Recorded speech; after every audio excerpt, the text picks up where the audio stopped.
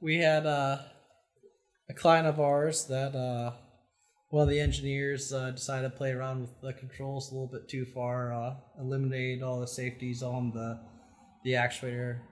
Should probably roll it back. The actuator was a 5G acceleration actuator.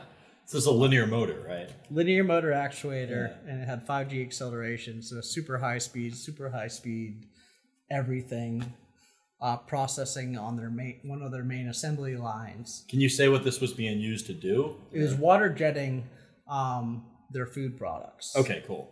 So like a piece of dough that they were cutting out into a shape to like ship, basically. Exactly. Okay. And it was basically a super high speed cutting system on their main production line. And one of their engineers decided to take liberties with it to try to get more production or whatever the reason may be. Maybe he was just bored. But at the time, he, unknowingly or not, he eliminated several layers of safety mechanisms. He must have known. I would hope he would have, but you never know.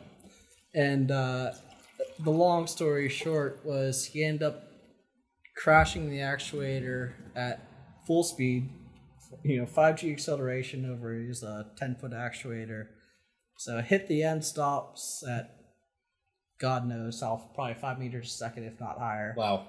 And blew through a solid aluminum block, 3 concrete walls, and they found the carriage in the woods across from their parking lot.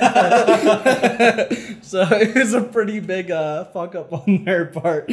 But that's incredible. It was pretty impressive how he managed to do that.